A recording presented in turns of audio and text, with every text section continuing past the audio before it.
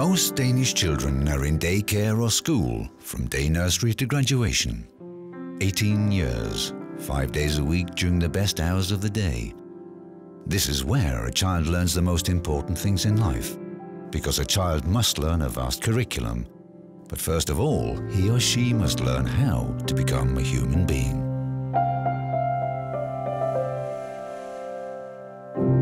In the next 90 minutes, we'll meet an array of normal Danish children, from Carla, a toddler, to Jonathan, who's about to venture out on his own.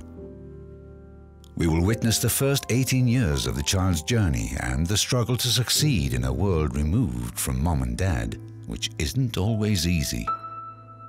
We know that many children get left out from the Danish community, but according to prominent researchers, it doesn't have to be that way. We asked them how best to raise our children.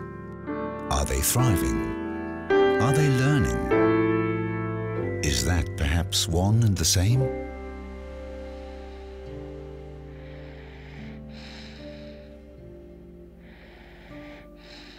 Carla is almost 1 year old. She's used to being at home. Her life so far has been about getting to know herself and her family, and about giving meaning to all the things she explores. But soon she'll experience an abrupt shift that will forever change her life. She will start in day nursery, far from the safety and familiar framework of her home.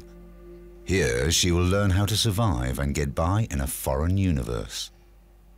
This learning will be crucial to whether she'll be successful later in life. This is one of Carla's first days in the day nursery centre, Gnisten, or the Spark. It's the first time Carla is away from her parents for an extended period of time, and in foreign surroundings and strangers' arms. What is she thinking behind that seemingly calm gaze? Penelope Leach, psychologist and researcher of children's development, has an idea. I can't describe the child's inner landscape, and I'm glad I can't, because I think it must be very, very threatening. What we know the child has got to cope with is complete confusion, because she doesn't yet understand the key things about being left. She doesn't understand that Daddy will come back. She doesn't understand when Daddy will come back. She doesn't understand any explanation that she's been given about why she's here. And she doesn't understand who these other children or this other caring person are. So she's completely at sea, and I think it is better to assume she's terrified, whether it's obvious or not.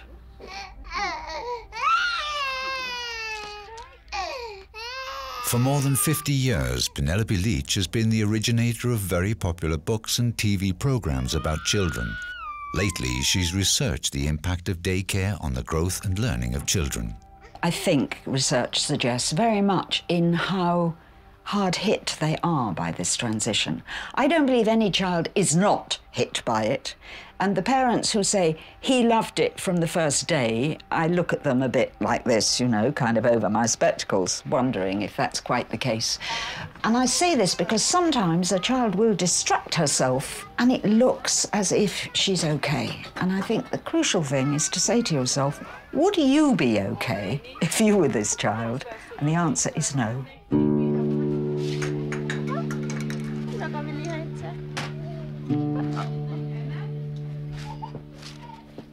Even experienced daycare children like William here, Carla's new roommate, still experience mom's leave-taking just as intensely as the very first time.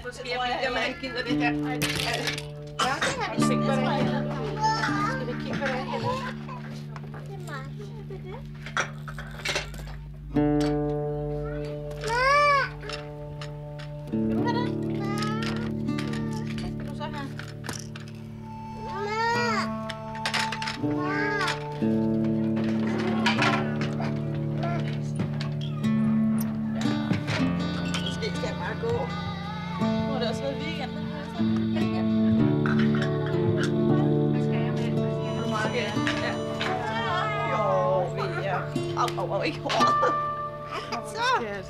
Vi ses i eftermiddag. Vink til mor.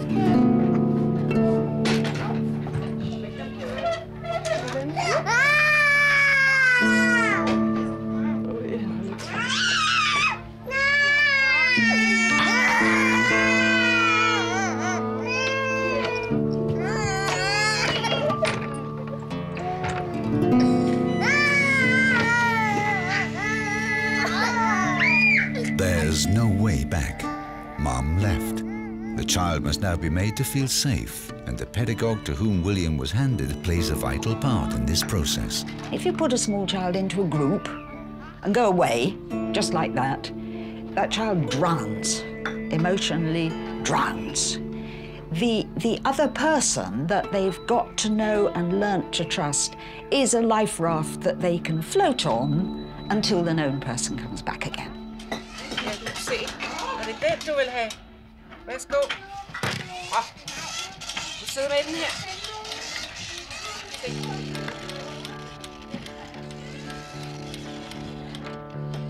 Alone time with Mez and his car is new and exciting, but to Carla, the attentive and ever-present grown-up still plays the most important part in making her feel confident enough to establish good social relationships.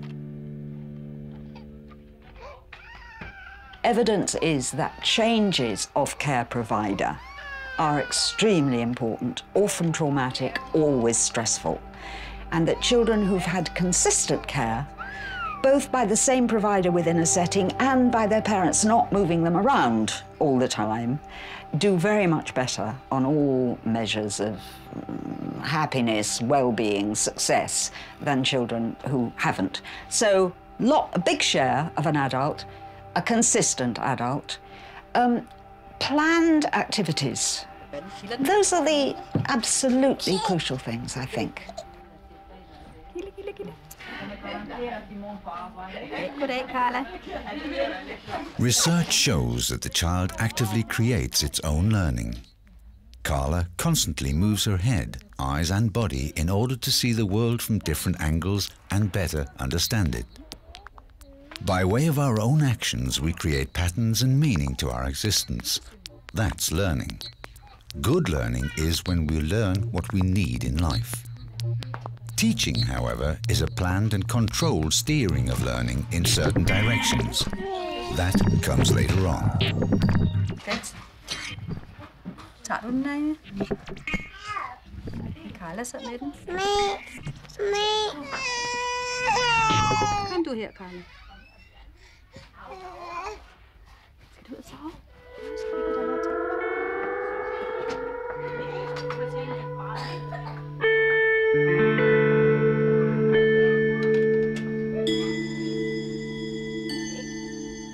This isn't merely a change of diaper, but a mutual social learning process.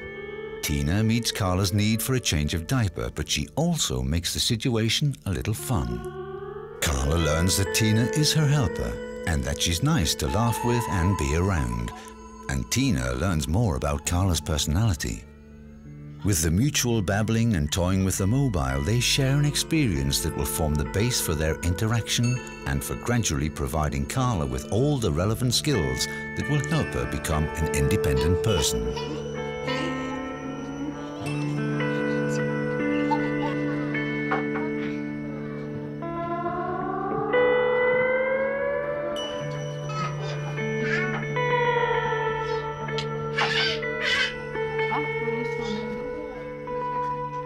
With Tina on the sidelines, Carla has a safe haven within reach in an otherwise noisy and chaotic situation.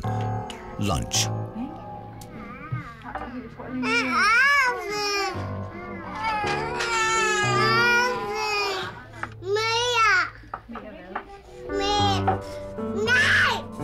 Through all the rituals and games of a meal, Carla learns the most vital lesson.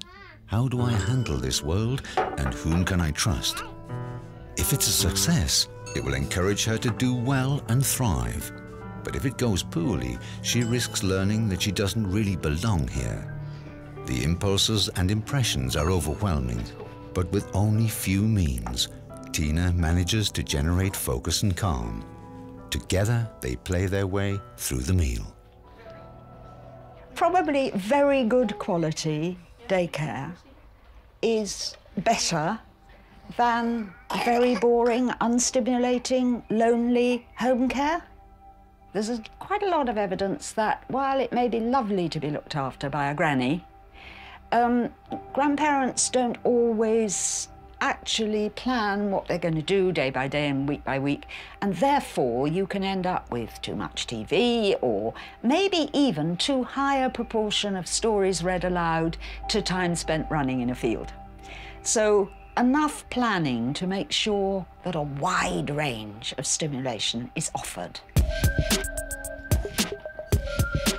Mama. Researchers believe we should strengthen social learning between the children and between adult and child, as this will help create a base more suitable for all learning.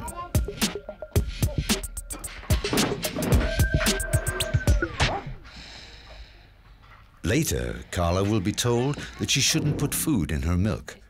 But for now, Tina extends the glass to her and lets Carla explore this little corner of the new world, the day nursery. And their congenial playing helps deepen the budding trust between them.